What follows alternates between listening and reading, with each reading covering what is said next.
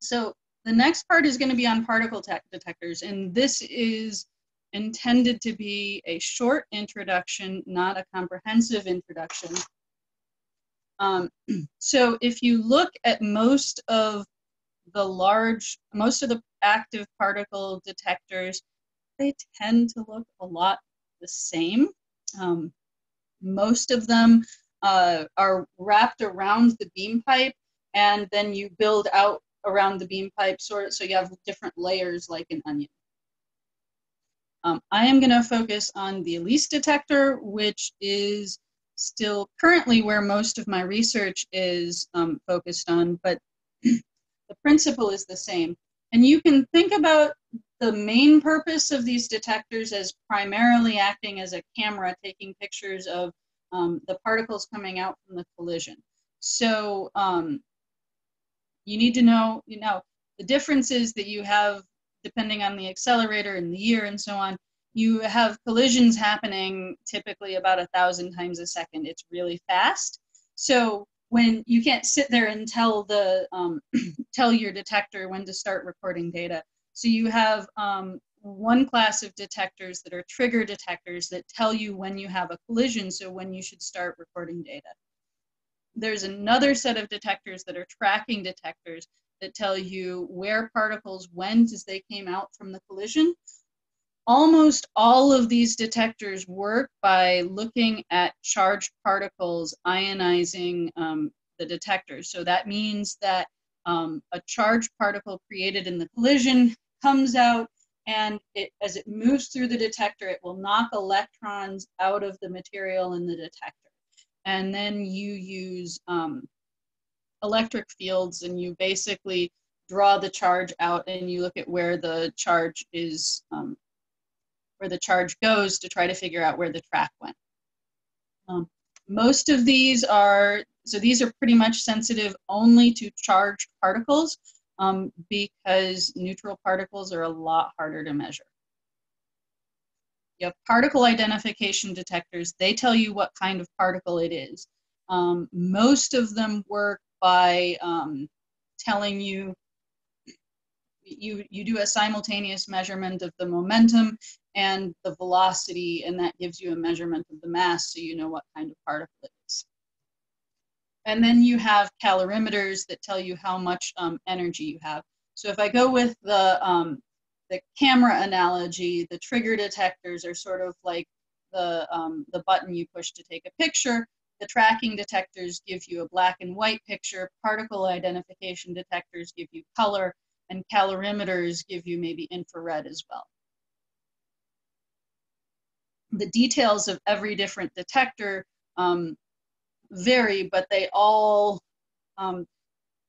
most detectors can be classed into one of these different main types.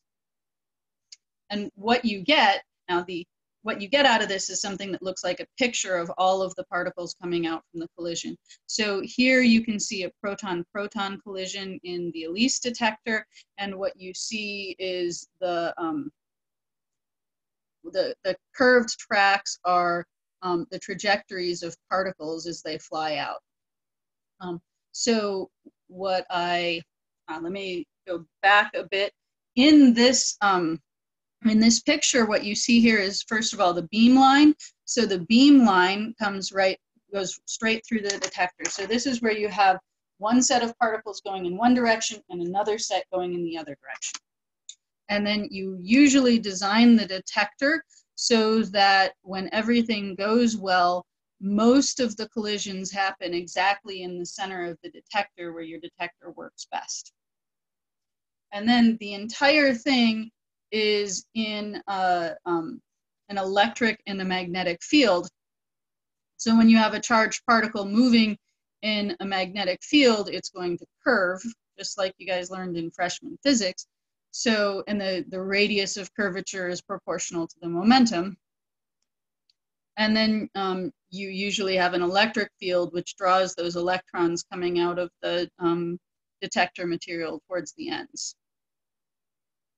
So this is a proton-proton collision. What's been done here is that they've done something called tracking. So the raw data actually looks like a series of hits along one of these tracks. And then you have a set of software that tries to connect these so that you can tell where particles went. And that is a highly non-trivial problem, but mostly it's done centrally for the collaboration. So most of the time, even grad students aren't worried too much about those hits. They're using the final, the objects where they're looking at the tracks themselves. And then this is an example of a heavy ion collision. So now you have a lot more particles. How many more depends on the collision energy and the system. But in lead, it's the lead at LHC energies, it's something like 50 tracks in a typical proton-proton collision, at most to something more like 2,000 tracks within the main part of the detector. So a lot of tracks. And I will pause there and see if anybody has questions on, that was a big picture overview, not a detailed overview of detectors. There's a lot more details.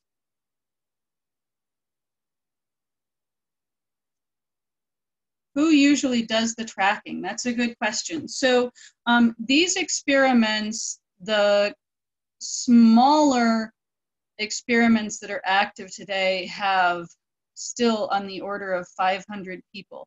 So the labs typically hire people who help with this. Sometimes graduate students do get involved, but they're not starting from scratch.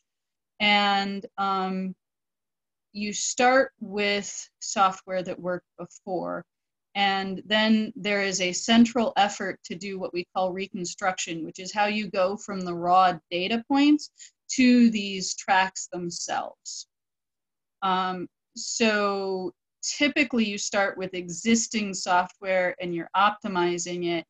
And once it works, someone has to make sure that the reconstruction is done on all of the data, but it's not necessarily how much effort that takes depends on where an experiment is in its life cycle. So at the beginning of an experiment, there's usually a couple people working full-time to make sure that the tracking is doing what it's supposed to do. Whereas at the end, it may be a fraction of someone's time, because what they're really doing is making sure it's still doing what it's supposed to do. There are a lot of, it also kind of depends on what your definition of doing the tracking is, because you do have people looking at quality assurance for each of the detectors and making sure that you have, that your tracks make sense. So for instance, on my last shift on the STAR experiment, the multiplicity went up. So something called space charge was a lot higher, which meant that you had a lot of ions in the detector. So the electric field was not what it was supposed to be. And when you looked at the event displays while we were taking data, the calibration tracks from lasers, which are supposed to be straight, were bent. So that tells you that a lot of corrections need to be done before you use that data.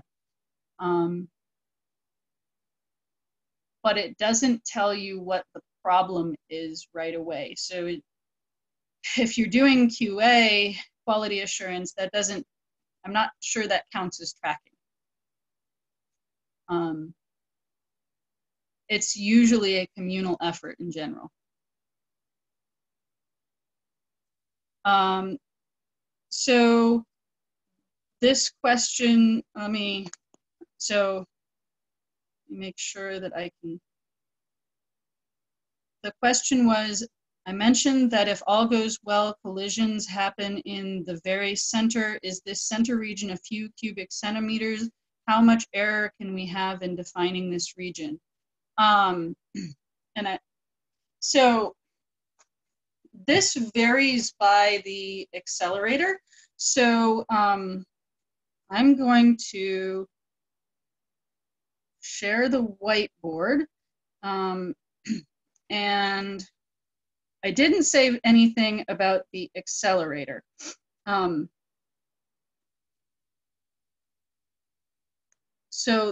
the collider. So in a collider, you typically have two beams of particles, one going in opposite directions. So this is what it looks like in the big picture, but what's actually going on is that you have little tiny bunches like beads on a necklace. And on the scale, when you're looking from the down from an airplane, it looks like the beams are pretty much in the same spot. But if you look closer on the scale of the beam pipe, what you will see is that actually each of these beams, first of all, they have a finite width. So it's not, if you have a bunch of lead ions, they're not at one little tiny point, but you have the direction. Actually, let me draw it a little bit differently. So you have sort of a track that they will follow, and inside you have bunches. And the other beam has bunches too. And then you can only have collisions where these two bunches cross. And this is called the interaction diamond. And at the Large Hadron Collider, that interaction diamond is plus or minus about 10 centimeters. So the whole thing's about 20 centimeters from the center of the detector.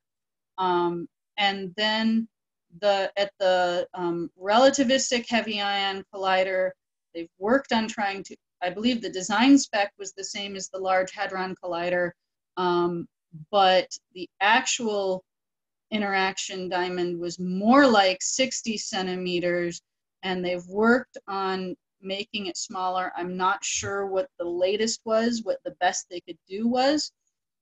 But this is also a statistical process. So for any given collision, it's going to happen at one spot here. So one spot around the detector. And you actually can get, some, because you have a statistical distribution of where the ions are in the bunch. So you can get some collisions that happen slightly outside of that interaction diamond. Let me go back to the chat and make sure that so we usually don't talk about it in terms of cubic centimeters. The relevant distance is the length of that interaction diamond around, along the beam pipe. Usually the beam pipe is on the order of centimeters, depending which collider you're talking about. And then the width of the beam is also on the order of a centimeter or two. That's the diameter is like a centimeter or two. You actually do, there's a lot of cool details about this as well. So at the Large Hadron Collider, the ELISE detector is slower than ATLAS or CMS. So they actually make the bunches larger in the ALICE interaction region so that you have a lower collision rate. But at ATLAS and CMS, they squeeze the bunch down to have the smallest diameter they can so that you get the highest collision rate possible. There was a question, how do you accelerate them to the speed of light, or at least close to that? In a lot of very slow stages. So here I'm gonna go back to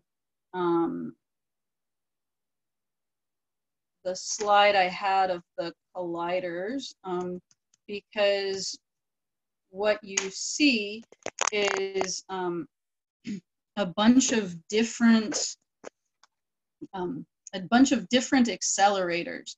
And on the fly, I'm going to remember all of the names incorrectly, so I'm going to just avoid mentioning them by name. But both the Large Hadron Collider and the Relativistic Heavy Ion Collider have these. You start with some ions that have just a few electrons stripped out of them. And when you do that, you can accelerate them in a tandem accelerator, so that just by using an electric field, you get them going faster.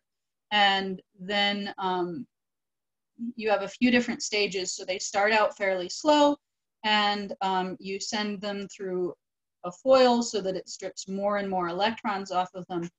At that point, because you have a sample of ions, you actually have a mixture of different charge states. So you send them through, let's see if I can, I've lost my ability to mark up on this screen, but you send them through another accelerator. So you send them through a turn with a magnetic field, and that lets you select the charge state, so that you're sure which charge state you have. And then you send them into a a larger accelerator, and then another larger accelerator. So at RIC, it's a tandem accelerator, which is basically just a giant, you send them through an electric field, and followed by a booster accelerator, and then the alternating gradient synchrotron. And then finally, they're injected into the relativistic heavy ion collider. And at each of these stages, actually, it's a clever trick. They are using, once you get into the relativistic heavy ion collider, you're actually using electromagnetic radiation to accelerate them, so that when you have an electric field, when you have electromagnetic radiation, you have an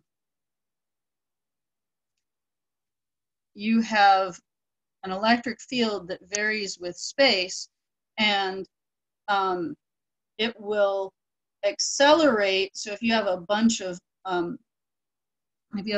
ions in here, it will accelerate the slower ions.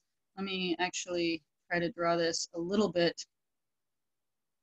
So it's got some dimensions. So the electric field actually works to accelerate the slower ions and decelerate the faster ions, so that you get a focusing effect from the electromagnetic radiation. And you just slowly change that, the radiation and the magnetic field, to slowly bring it up to the right speed, to the speed you're at. Although at those speeds, you usually quantify it in terms of not the speed, but in terms of gamma.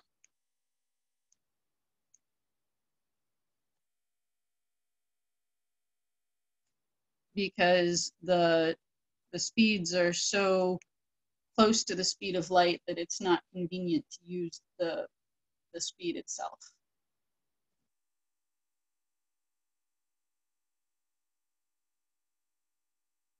And then, let's see. So I think that answers the questions. If I don't see other questions, then I'm gonna, do you use the tracks to reconstruct jets, or how do you relate tracks to primary particles? I am going to come back to jets, because jets are a whole different can of worms. I have 2 different sections on jets. The question of how you relate the tracks to primary particles is a really good one. So I am going to, so what your raw data look like. So here's the beam pipe, and then here's your detector. And so we're looking at the beam coming in and out of the board here. And your raw data are actually hits. And so if you have, so you have little points along the track. If you have only a few points, it is not too hard to draw a line between them and say, this is my track. What you usually do is you actually start from the outer edge where the hit density is lower, and you basically try to inch your way all the way in. And there is an assumption that one of those tracks, something that is basically a continuous line, is probably corresponds to what was left by a single particle. And the ambiguities in that are basically what comprise a lot of the systematic uncertainties in the measurement. So what we can do is that we simulate the detector, and we simulate what happens when you have a charged particle going through the material of your detector. And you can say, okay, when I have a pion, a positively charged pion going through my detector, it leaves this many tracks, and this is how it behaves. And you test your software for reconstructing tracks on those simulations. And you can also do things like put your parts of your detector in a test beam where you know the energy and the particle type of the particles that your detector's getting hit with, and you can make sure that it behaves the way that you think that it should. And most of the time, in a typical analysis that gets published, you have a lot of hits along that line. So in the Elise detector, you have, if a track goes through the time projection chamber, which is the main tracking detector, you have 135 points along that track. So, and you require, for a good track, you require something like 80% of the possible hits. And then there's other detectors that called the inner tracking system that give you another 6 hits. But there is an assumption there that if you can form a continuous line, that it comes from one particle. This is why we do, we have a bunch of quality assurance cuts. So when you fit the track to a line where you assume that the line is curving in a trajectory to match the magnetic field, you you get a chi-squared on the track, where chi-squared is, well, actually, let me do a new sheet.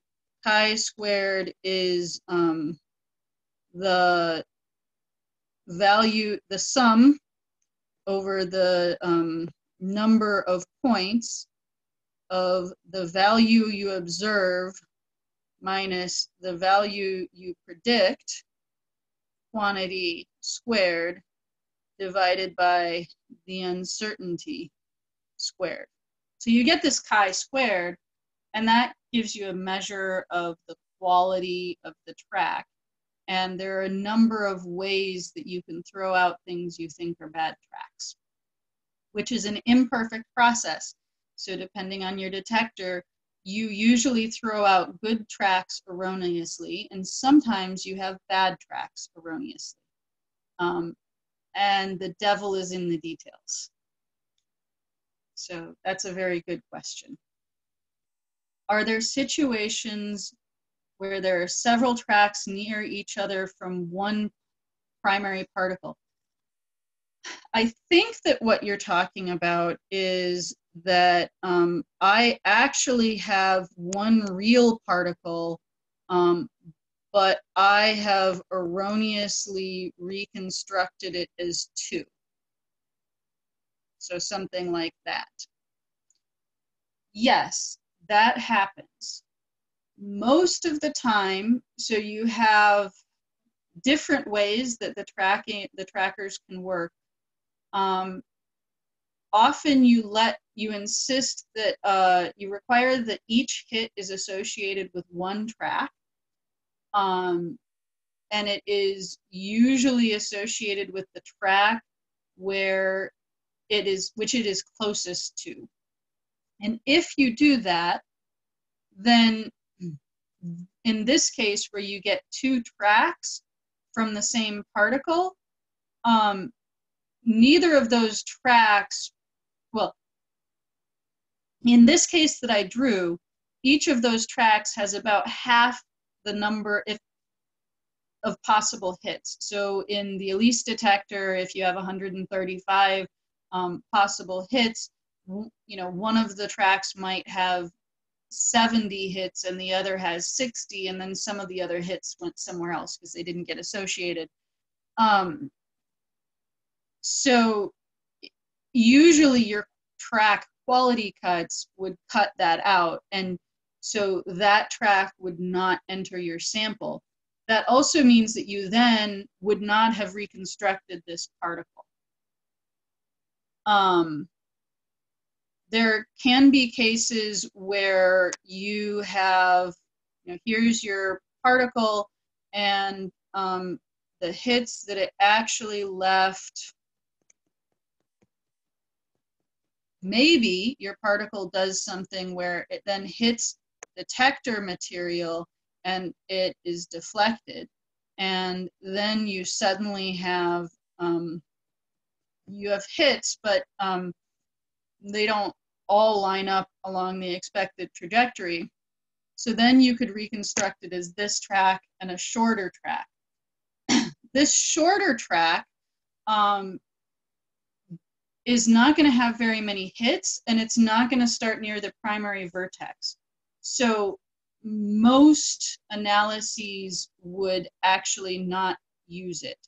So if I go back here, so another cut that you usually do to make sure that you have good tracks is that you require that your track is close to the primary vertex.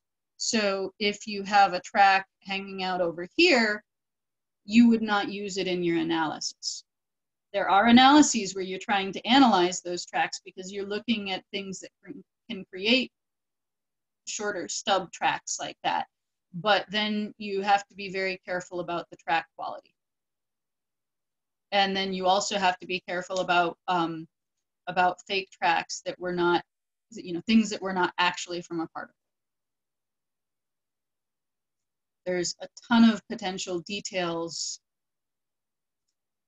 My guess is that most of you as undergraduates would not deal with those types of details unless you're working on a detector and trying to do the tracking. All right.